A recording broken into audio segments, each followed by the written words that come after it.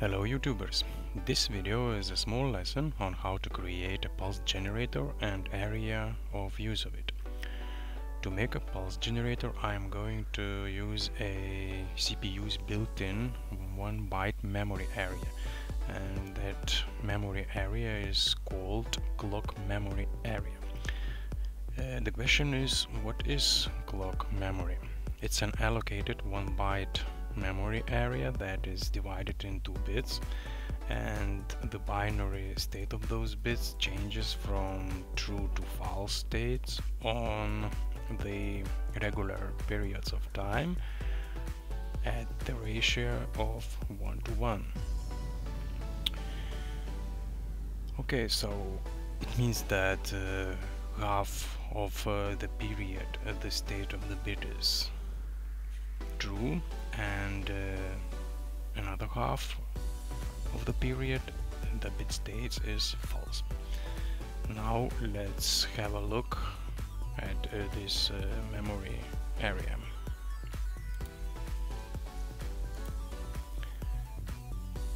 Okay, here I have an Excel file, and as you can see, this is a 1 byte of memory clock that is divided into 8 bits. Bit number 0, its state changes at the speed of 10 Hz, which is equal to 100 milliseconds.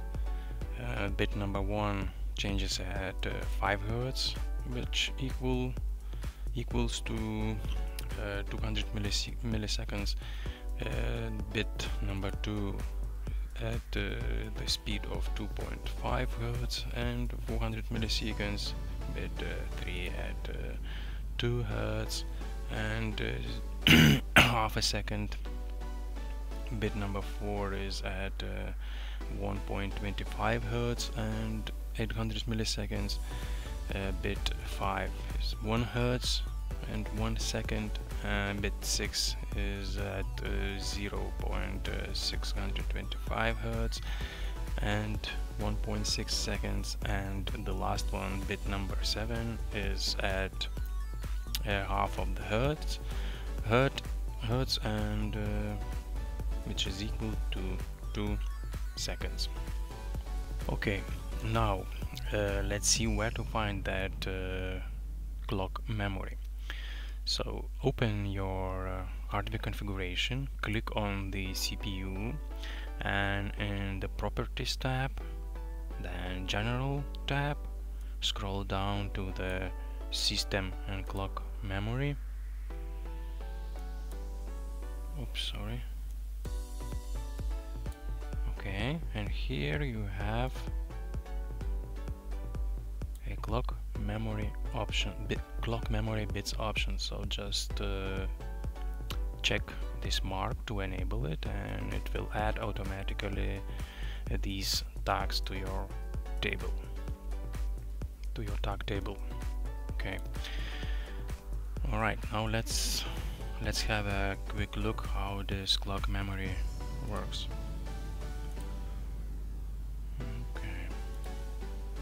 So as you can see, the state of the bits is changing on the regular time,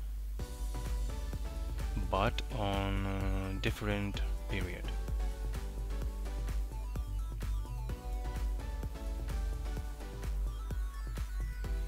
So now let's see the possibilities of usage of that pulse generators or memory clock or whatever you call it. So actually it can be used to simulate flashing indicators, movement simulation, just creating timers, recording of actual values on constant time periods, and so on. So the first example is simulation of the flashing indicator, which can be used in your SCADA systems. Okay, let's go online.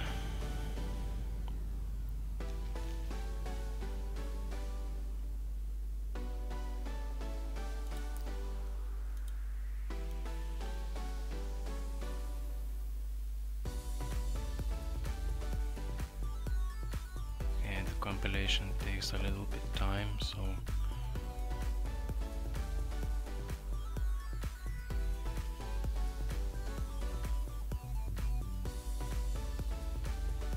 okay. So now, as you can see, it blinks on the bit number is 0, so it is 10 Hertz. Now bit number 1,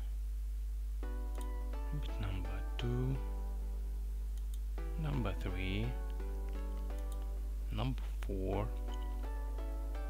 number 5. As you can see, the period changes. Number 6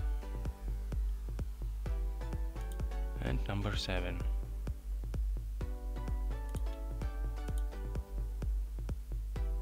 Also, as I already told you, you can use it for movement simulation, which you can find in one of my previous videos. Okay, so that was about flashlight. Okay, it's already starting another. Yeah, I have clicked a couple of times. Okay, so another runtime instance. Okay, now the next thing I'd like to show you is a timer. Okay, so here is my timer. First of all, I'm going to set it to 10 seconds. I'm using here a 10 Hertz bit, so it will be, so it will be 10 seconds. Okay, modify. Let's enable it, and as you can see, it's increasing. Okay.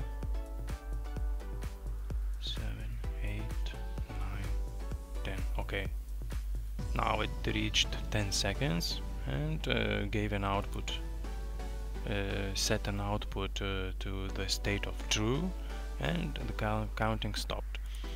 Of course, I can reset.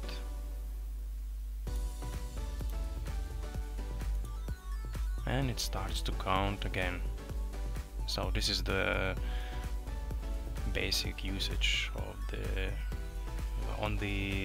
on delay timer. Of course, you can do it as a pulse timer or a off delay timer, and so on.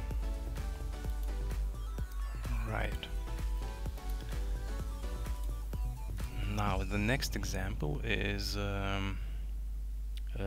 writing of memory, writing some data to the data block or somewhere else. I don't know, it's up to you, on the regular periods of time, and you can do data analysis later on. So let's see how it works. Okay, here I have an array of 100 elements of data type integer, and I'm going to save it on the regular time of the period. Okay. Okay, so let's start it. Modified 1. Okay, as you can see, it's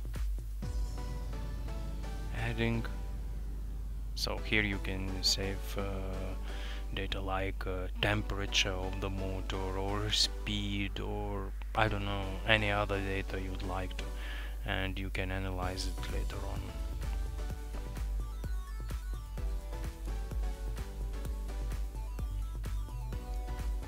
Nice.